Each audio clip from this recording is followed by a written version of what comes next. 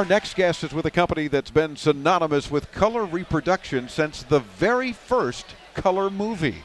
So we're talking about, obviously, some great history in the tech world and helping keep us happy as viewers.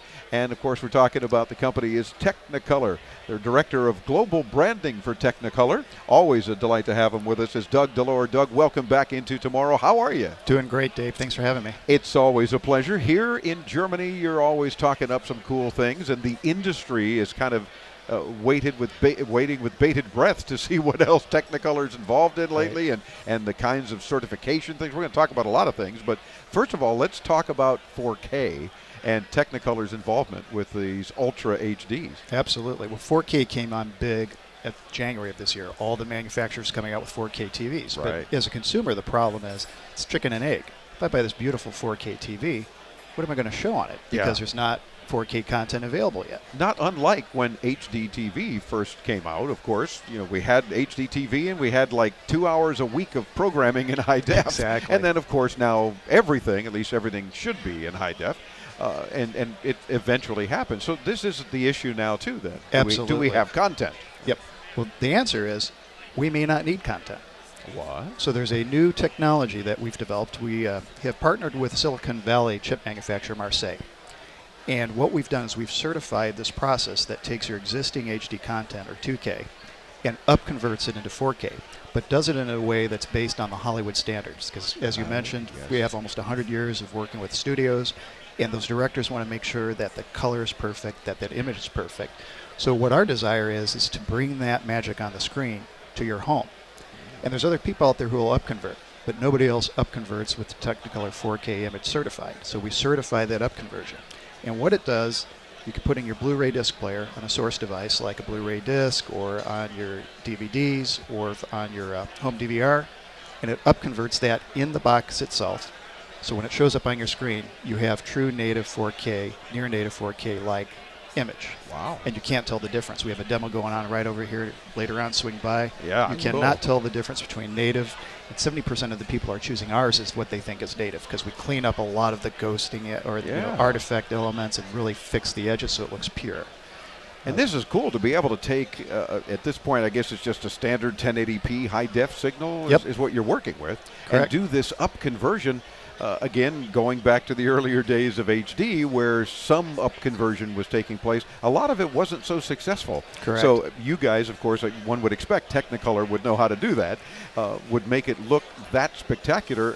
And then as more 4K stuff becomes available, it's just there anyway. You've got the set, and you know, so many manufacturers coming out with new Ultra HD 4K TVs. I'm sure as the next few months progress, many more manufacturers will come out with more and more of them. Exactly. So the idea here now is we've got true Technicolor up-converting quality. Correct. And so consumers should look for our logo with the Technicolor logo, and it says 4K image certified.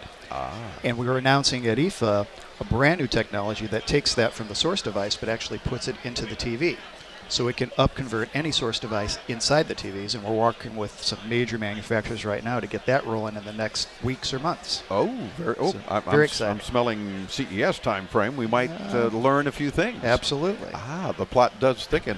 Who are your partners now with this technology then? Companies that you are working with that are saying, hey, we're on board, we want to do this. Well, the very first one was Toshiba, and it was announced earlier this year in the U.S. On a Blu-ray disc player. And as a matter of fact, that's now starting to hit the stores this month in the U.S. We've got some other manufacturers that are going to be hitting Europe in weeks, literally. I can't share it quite yet. Oh, come on, I won't tell anyone. Your viewers might. Yeah, true, yeah. But we also have some major television manufacturers that we're talking with. So very soon it's going to become the new standard. It'll almost be that third party.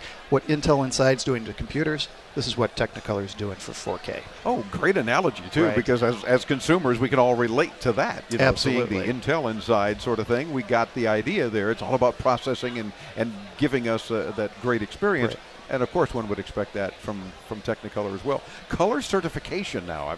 You're talking to me off the air about that, and I want to make sure our audience knows what that is and why that's important as well. What's interesting is today you have more people looking at content on laptops, on their tablets, on their smartphones, flying over here from the U.S.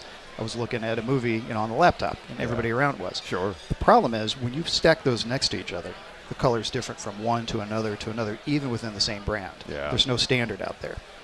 And it becomes a real issue when you're buying something online. So if your wife's going to buy a pair of red shoes for that dress and it doesn't match perfectly, you get it from Amazon.com or someone else, and you have to send it back because it wasn't the right color. So there's a lot of issues with color online, and it's a very difficult process. What we've done is we've created Color Certified. So what you see is what you get, and you can actually trust your eyes. And it's the exact same colors as this pink pen or purple pen, depending how hot I'm getting. Yes, he has one of our Into Tomorrow high-tech pens, you see, that we give our guests, and they change color when they detect your body heat. So, but the point being is that in order to see something like this online for ordering purposes and so forth, you want to make sure it's a color you're looking for. Exactly. So this color that you and I are seeing will show up that exact same color on the screen of your laptop, of your tablet, if it's a Technicolor Color Certified product. Gotcha. Now, how does that happen inside monitors? Does that happen from the content creator end? It happens inside the monitors. We've partnered with another company called Portrait Displays. They're the leaders. They work with software with all the leading monitor folks, and we certify that with them, and it goes through all the algorithms. And basically, they then go to the OEMs and the brands, and then we have the Technicolor brand that's that Intel inside, but for the color. Yeah. So what you see is what you get. Loving it. Well, so there's a lot of cool stuff that's happening now, and more cool stuff into tomorrow, which is why we have people like Doug on the show to tease us, but also to let us know what's coming, and to stay tuned.